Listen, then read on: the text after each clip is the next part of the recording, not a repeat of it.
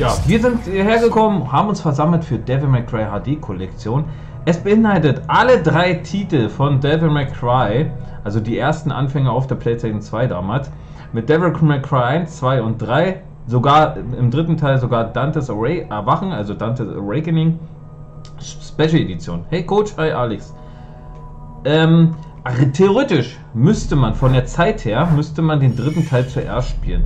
Weil im dritten Teil fängt er nämlich an, als Dämonenjäger zu agieren und am Ende gründet er auch seine Dämonenagentur, also wo er halt Aufträge annimmt und Dämonen besiegt. Ja? Also theoretisch müsste man den dritten Teil zuerst spielen und dann den ersten und zweiten. Wir spielen aber die Teile so durch, wie die erschienen sind, ja? Also von den Erscheinungsdatum her. Und da freue ich mich mega, weil es ist schon ewig lange her, nachdem ich das letzte Mal Devil May Cry gespielt habe. Der letzte Teil war, glaube ich, Devil May Cry 5, was ich Let's Played hatte, was auch sehr geil ist. Aber jetzt kommen wir zu Devil May Cry 1. Ja, also wir sehen die Anfänge in dem Schloss. Und ja, da wird auch jemand bei sein, der später in den anderen Teilen auch noch sehr wichtig werden wird oder der generell immer in die Teile sehr wichtig war. Und ja, da könnt ihr euch auf alle Fälle drauf gefasst machen. Ich würde sagen, wir starten hier die ganze Chose. Ich hoffe, dass der Ton soweit passt. Werden wir aber gleich sehen in der Cutscene. Ich hoffe, dass ich soweit alle Cutscenen um mir rauskriege, dass ich halt nicht immer im Bild drin bin. Aber das muss ich halt schauen, wie das am besten funktioniert. So, gut. Dann starten wir mit Devil May Cry 1. Wir können sonst nichts auswählen. Ihr seht natürlich, hier ist er natürlich extrem jung. Ja, also hier ist er noch jung, draufgängerisch und so weiter. Hier ist er schon ein bisschen älter, hier ist er aus dem ersten Teil, aber wir werden mal starten. Ich habe wieder was dazugelernt. Warum? Wie dazugelernt? Okay, wir geben uns mal das fette Intro. Ich hoffe, dass rechts und links noch die Balken verschwinden. Schade, dass sie das Video, das Intro nicht gestreckt haben auf den ganzen Bildschirm. Schade eigentlich. Hätte man auf alle Fälle was machen können. Kann man es noch ändern hier vielleicht? Bildschirmeinstellungen. Okay, da kann man nur Standard einstellen, aber man kann halt nicht. Ja, man kann nicht links oder rechts machen. Man kann nur die Farbe intensivieren. Schade! Ich hoffe, dass da noch irgendwas kommt.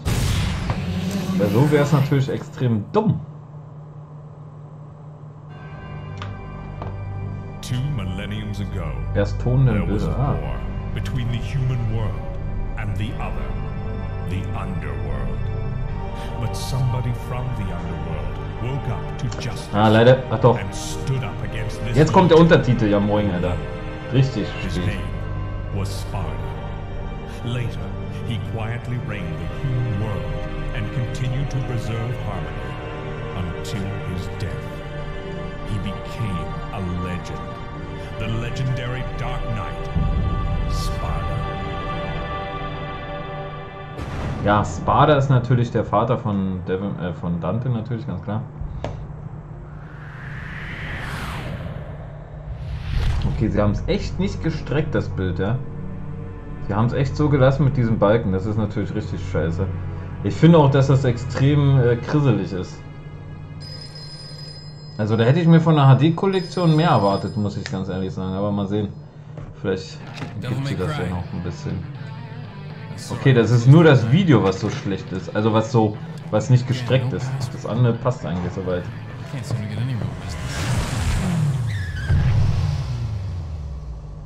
Whoa, slow down, babe. Yo, slow down, baby. Well, well, what do we have here? Nature calls?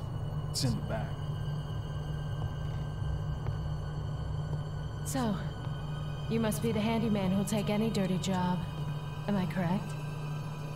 Almost. I only take special jobs, if you know what I mean. Mit dem Austicken. Na, wir werden es sehen. Also Devil May Cry bin ich eigentlich nie so ausgetickt. Ich weiß auch in etwa noch, wie das alles so war. Aber es ist halt schon ewig her, ne? Aber ich hoffe, dass der Ton passt, ob man das Spiel gut hört. Also wenn man das Spiel gut hört, dann sollte es ja passen, theoretisch, ne? In that case, you should be used to this sort of thing.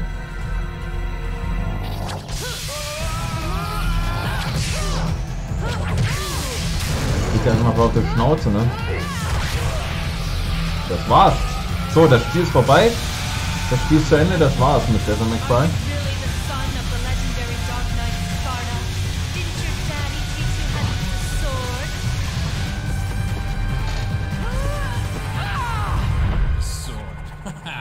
Time to go to work, guys.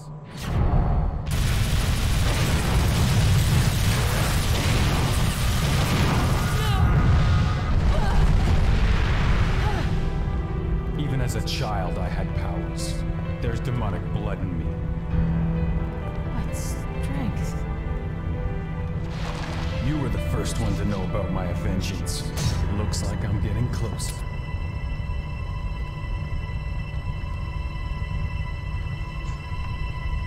It seems that way, but I'm not your enemy.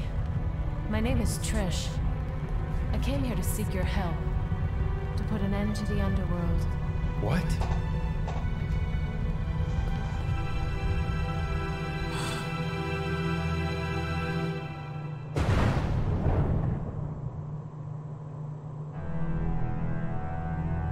Ja, sieht so aus wie seine Mama. 20 years ago, Mundus, the emperor of the underworld, resurrected. Mundus? Yes. His powers were sealed by Sparta. He's attempting to gain control of the human world. Also ich verstehe nicht, warum die den Untertitel so kurz nur machen, ne? Das ist extrem sehr kurz, muss ich sagen, die Untertitel. Also die werden nur sehr kurz eingeblendet. Das ist halt zum Lesen sehr, sehr schwierig, finde ich.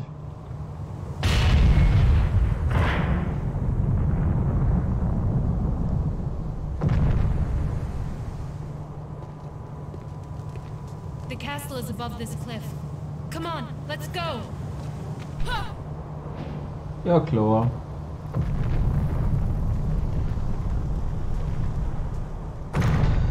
So, meine Freunde, das ist der Start gewesen von Devil May Cry. So hat es damals angefangen, ja. Ihr seht, jetzt ist mehr so ein ja, 2D, ja 3D schon, aber es ist halt wie bei Resident Evil damals vorgerenderte Kameraführungen. Zwar ein bisschen weitreichender als bei Resident Evil, aber dennoch Kameraführung. Ich weiß gar nicht, nein, sag ich doch, man konnte hier doch hoch. Und hier war doch, achso, hier war der Up, genau. Ja, man muss hier natürlich Ups einsammeln, für diese, die es nicht kennen, gelbe Kugeln, ein heiliger Stein, der Leben nach dem Tod herbeiführt. Also es ist so ein Wiedererweckungsstein, könnte man sagen. Den braucht man später. Ich kann ja mal kurz das Menü ein bisschen erklären. Lebenskraftstein natürlich, ist klar, gibt uns Lebenskraft wieder. Amulett ist Dantes Andenken an seiner Mutter, wird später noch sehr wichtig. Da ist nämlich Virgil und Dante eingraviert. Virgil ist nämlich Dantes Bruder. Teufelswaffen haben wir einmal das Teufelsschwert, das wird aber nachher sich noch verändern. Die Pistolen sind immer gleich geblieben in Dante. Abonnieren und Avery Pistolen. Hatte auch eine, ich glaube, das hatte auch eine Verwendung im Spiel. Ich glaube in der ich möchte sogar meinen, in der Story hat es auch noch eine Bewandtnis gehabt mit diesen Waffen. Na, jedenfalls kann man denn natürlich mit Schwert schießen, ne? Oder halt springen und schießen konnte man eigentlich auch. Müssen wir mal kurz gucken. Na, irgendwie konnte man noch auf hier, okay. Okay. So, ich weiß jetzt. Also es sind auch sehr viele Kugeln überall versteckt, da muss man halt immer aufpassen, ne? Naja, morgen lade ich das Video dann hoch, gehe ans nächste Woche rauskommt. Jetzt läuft Twitch. Hi erstmal, Alex. Ja, moin. Heute auch nur auf Twitch, also wir werden demnächst wahrscheinlich wieder so machen, dass wir wahrscheinlich nur auf Twitch bleiben. Ist halt bitter für die Leute, die auf YouTube sind, sind ja halt nur 1, 2 Leute gewesen. Der Rest hat ja auch eigentlich Twitch im Großen und Ganzen und daher sollte es eigentlich trotzdem passen. So, erster Auftrag. Es ist in mehreren Kapiteln aufgeteilt, Devil May Cry immer, und nach Auftrag kommt halt immer ein Endgegner quasi und dann startet man gleich in den zweiten Auftrag. Ja. So in etwa ist das aufgebaut. So, Auftrag 1, Fluch der Blutmarionetten. Heben Sie Bahn auf und öffnen die versiegelte oder verwunschene Tür. Auftrag beginnen. Es gibt nachher auch Passagen, wo man Geheimaufträge finden kann und alles sowas. Also da muss man schon ein bisschen Da muss man halt schon ein bisschen agieren. So sieht das Schloss erstmal hier von Weitem aus.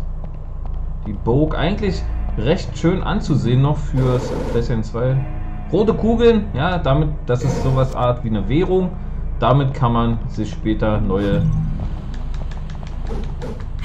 Dings kaufen, also neue Kombos und sowas alles und natürlich seine Lebensenergie ein bisschen aufleveln und so weiter und so fort. So, hier ist die erste verwunschene Tür. Ja, da darf man nicht rein, da muss man irgendwas machen, glaube ich. So, wir gehen erstmal hoch. Ich muss erstmal schauen selber, wie das genau war hier. Ist ja doch schon ein bisschen lange her. Wir kriegen nachher auch ein Walkthrough, also wo wir halt über die Türen und alles sowas. Jetzt muss ich mal kurz überlegen, hä? Muss ich hier rein? Ah, jetzt okay. Ich brauche 45 rote Kugeln, um sie zu öffnen. Das ist aber nicht so gut, du. 45 rote Kugeln. Kann man. Hier war doch noch eine Tür irgendwo, ne? Als ich reingekommen bin, war doch da noch eine Tür, eine blaue.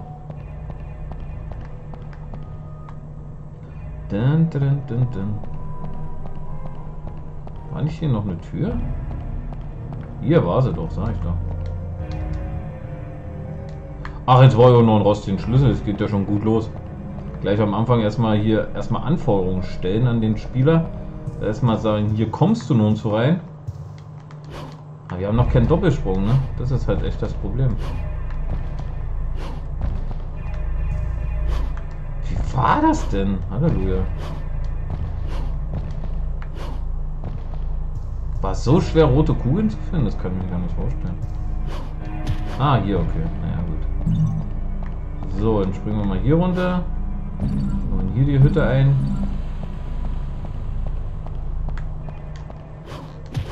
Okay. Na, nun. Hey, du sollst da... Okay, wer will nicht?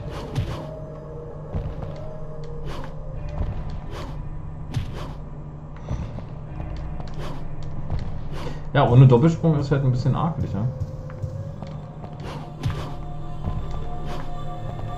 So, gut. Wie viel haben wir denn überhaupt? Sieht man das irgendwo? Ach, 21 haben wir, okay. 21 Kugeln. Das trifft sie doch schon, so. 31, 32, 35, da hinten sind wahrscheinlich die letzten 5. Und dann, genau, ja moin. Hast du dein Zimmer leer geräumt? Es schallt. Ne, eigentlich nicht. Die Tür ist halt noch offen, aber... Es schallt, ja?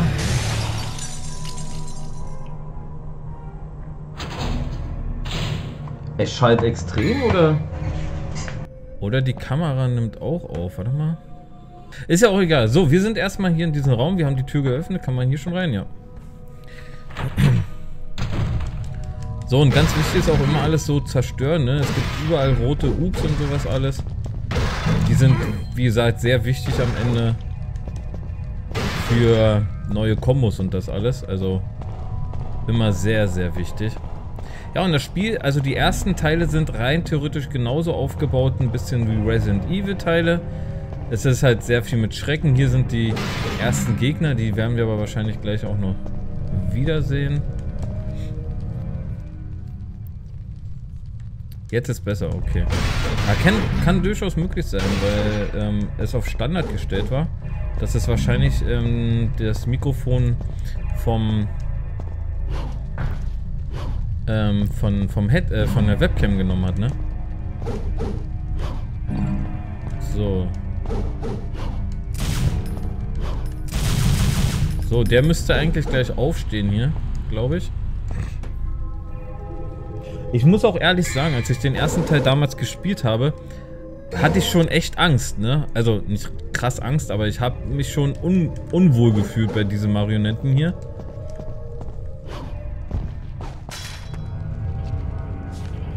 Dein Video? Wer bist du? Ja, gucke ich mir an. So, und da kommt es jetzt mit die Marionetten.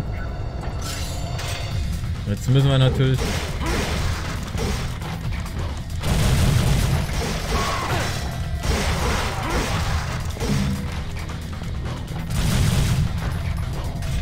Okay, so sollte es natürlich nicht laufen.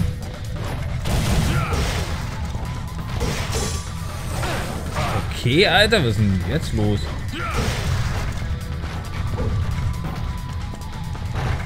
War so krass, ja? Also ich habe ja schon fast keine Lebensenergie mehr.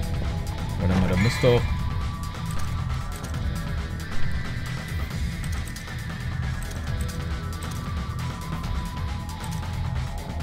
Luftschlag. Sprung. Ach so, Rollen. Ach so, Rollen war so. Komisch. Also, es erscheint mir doch ein bisschen schwierig. Na, nun gehst du mal hier runter jetzt? Er will hier nicht runter. Was?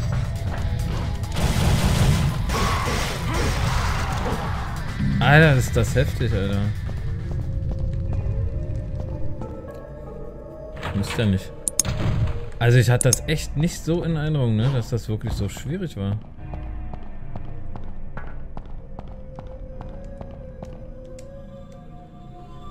Okay, da sind irgendwelche Öffnungen. Auch verschlossen, okay.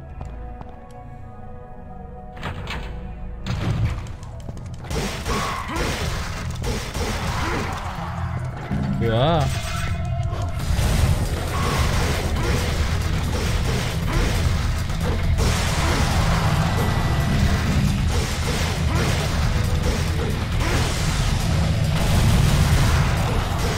Oh, ein grüner Stein, okay. Gibt mir natürlich ein bisschen...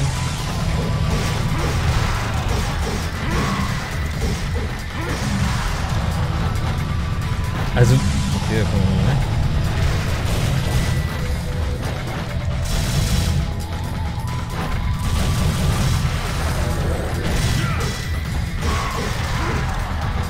Krass. Also wie gesagt, ich habe das nicht so krass mehr in Erinnerung gehabt, dass das... die Kamera ist echt nervig. Dass das wirklich so krass war. Also dass das so schwierig war.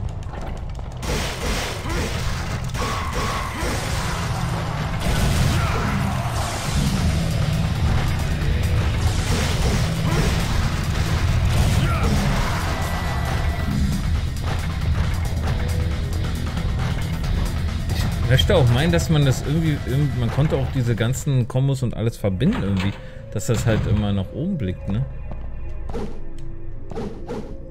Oder ich tue mir da echt ein bisschen schwierig gerade.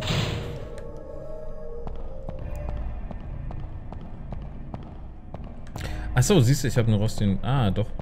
Ich habe einen rostigen Schlüssel bekommen.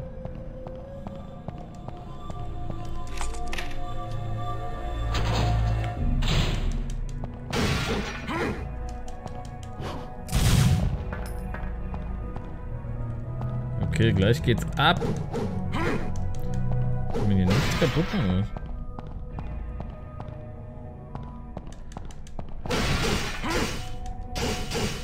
Ah, das war irgendwie was mit dem Fahrstuhl.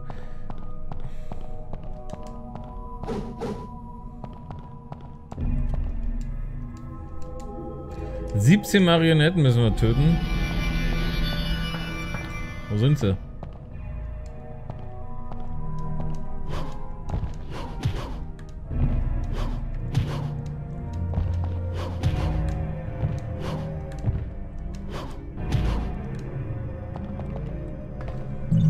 So, blaue Fragmente sind natürlich, da muss man 4 Stück sammeln für, damit die Lebensenergie und sowas erhöht wird.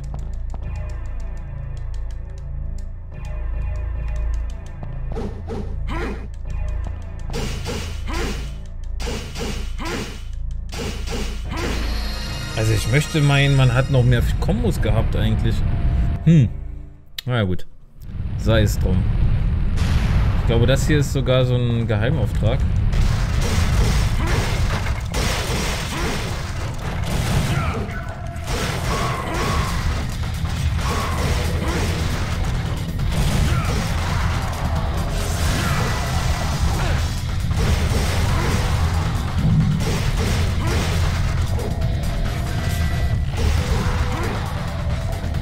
Also ich möchte meinen, dass es auf PlayStation 2 ein bisschen anders war.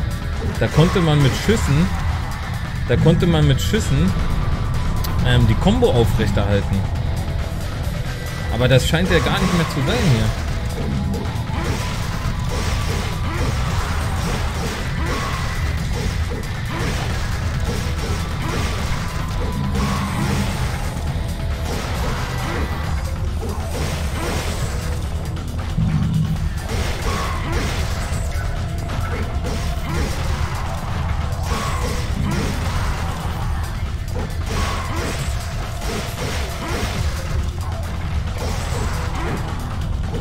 Er ist halt nur ein Button-Smasher, ne?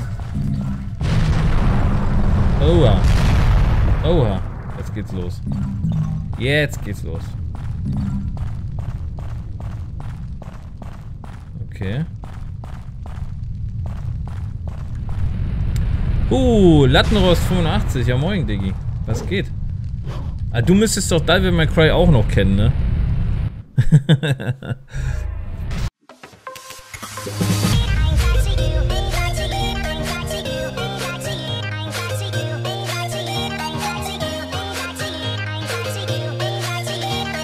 Cracking.